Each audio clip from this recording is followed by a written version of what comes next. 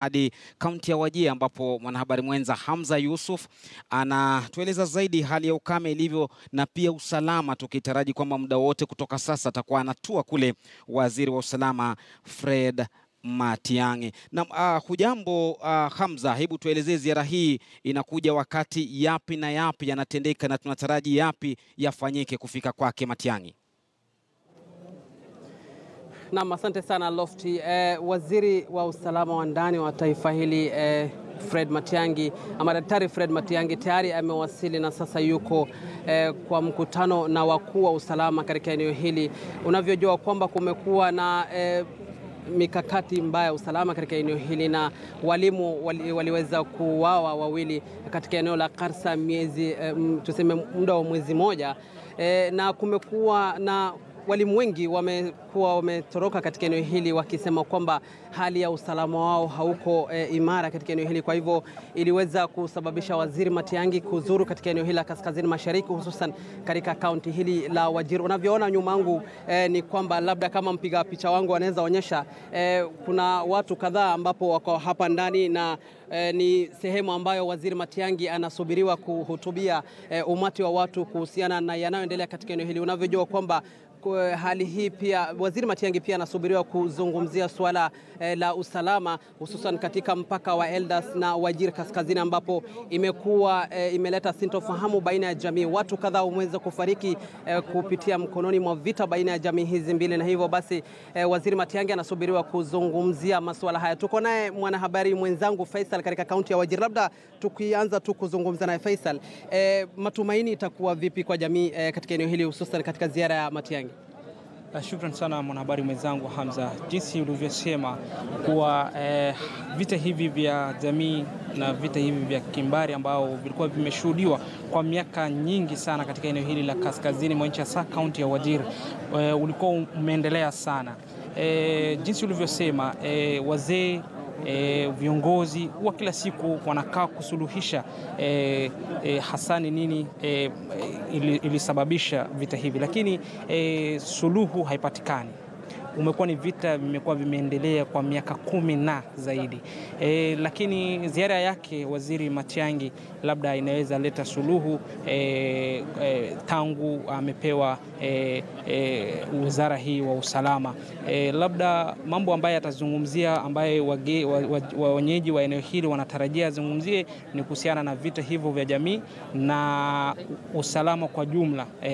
Ulivyosema, wiki chache iliyopita walimu wawili waliuliwa katika eneo la Karsa, na ama kweli walimu wengi wamesusia kazi kuhusiana na swala nzima ya usalama katika eneo hili. Labda matumaini ya wenyeji ipo kwa kutakuwa na mabadiliko kwa ziara yake Matiang'i. Asante sana Faisal. Ni mwanahabari wetu kutoka eneo hili la Wajir, bila shaka akizungumza nasi kuhusiana na swala nzima la usalama katika maeneo haya. Unavyojua kwamba tayari machifu wawili wametiwa mbaroni na vyombo vya usalama katika eneo hili, wakidaiwa kwamba hawakuweza kufanya wajibu wao kikamilifu, na haingekuwa vizuri walimu hao kuuawa wakati ambapo tayari labda walikuwa na taarifa kuhusiana na watu ambao wameweza kuvuka kutoka taifa jirani la Somalia, hususan wanaodaiwa kuwa watendi wa Al-Shabaab. Ni baadhi ya taarifa ambayo tunasubiri Waziri Matiang'i aweze kuzungumzia swala hili. Viongozi kutoka eneo hili, hususan aliyekuwa gavana wa kaunti ya Wajir Ahmed Abdullahi na gavana wa sasa Mohamed Abdi ambaye anajulikana kama Mwalimu, wako hapa, na wabunge kutoka maeneo haya, pia mwakilishi wa kike yuko hapa. Wote wanataka kusikia ni nini Matiang'i ataweza kueleza taifa kuhusiana na msukosuko wa usalama ambao umekithiri katika eneo hili. Lofty. Hamza, swala la elimu, huku tumepata walimu wakitoa taarifa yao kuhusiana na wengine kukataa kupelekwa katika yale maeneo kufuatia yale maafa. Je, hali ikoje kwa wale walimu wengine ambao bado wamesalia kwenye zile shule za eneo la Wajir? Lofty, utashanga kwamba ukiona baadhi ya walimu ambao hawakuwa wamesajiliwa na TSC hawana tatizo lolote. Kuna baadhi ya walimu ambao si wenyeji wa hapa na wapo katika shule zingine, na tayari walimu kadhaa wameondoka. Kulingana na katibu wa NAT katika kaunti ya Wajir, Bwana Nur, alitueleza kwamba zaidi ya walimu 200 sasa wameweza kutoka eneo hili la Wajir na kuelekea maeneo mengine. Utashangaa kwamba wamedaiwa kwamba baadhi yao wameenda na ile timetable za shule, pengine wengine wanasema kuna zile vipatakalishi ambapo vilikuwa na password. Baadhi ya walimu ambao wapo hapa hawajui hizo watafanya nini kwa sasa. Kwa hivyo ni mambo ambayo inazidi kuzua sintofahamu kwa wanafunzi, wataka kujua pia hatima yao, vipi masomo itakuwa katika eneo hili. Lakini ni muda tu tutaweza kusikia kutoka kwa Waziri Matiang'i atueleze vipi. Lakini kwa sasa shule kadhaa zimeweza kufungwa. Mwanahabari wetu Faisal jana alikuwa nje ya Wajir akitueleza kwamba zaidi ya shule 10 zimeweza kufungwa katika eneo la Bute. Lakini kwa sasa waziri yuko hapa, wacha tuweze kusikia ni jinsi ataweza kutuliza hali hii ambayo imezua sintofahamu baina ya jamii za hapa. Lofty. Mwisho kabisa, Hamza, hili swala la usalama ama utovu wa usalama na kuruhusiwa kupenya kwa njia zisizoeleweka wanamgambo wa Al-Shabaab kutoka nchi jirani ya Somalia limekuwa sana, na wakati hatua zinapochukuliwa wale wenyeji pale huwa wanasikika pia wakilalamika kwamba ni hatua kali sana. Je, safari hii wako na maoni gani? Wako tayari pengine kusimama na serikali katika kupigana vita dhidi ya swala hili, ama kauli zao zikoje haswa?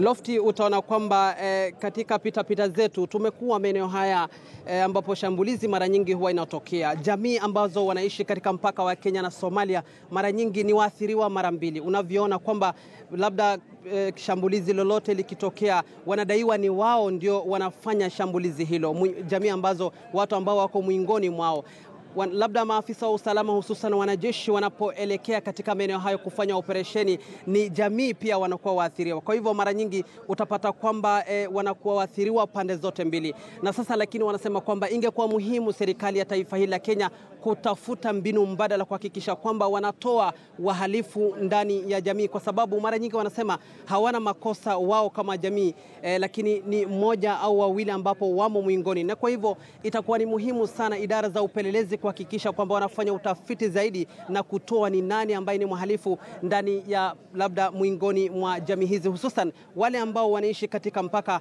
wa Kenya na Somalia. Lofty. Sana Hamza Yusuf yule pamoja na Faisal Abdurrahman wako Wajir kule, watakuwa wanatupasha zaidi kuhusiana na mkao huu wa usalama wake Daktari Fred Matiang'i.